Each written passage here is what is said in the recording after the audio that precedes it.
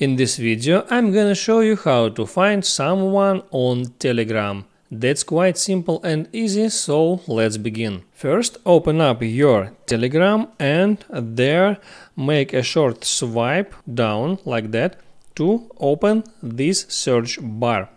Then tap on that and here you can just start typing your friend's name like this name is in your contacts. For example, I start typing and here I find that person because that person is already in my phone contacts, so I can easily find people from my contacts. But what about persons that not in your contacts list? For that you need to know their username. Right here I see mobile phone and username of that person. If I will search for that username, I will easily find that person via search.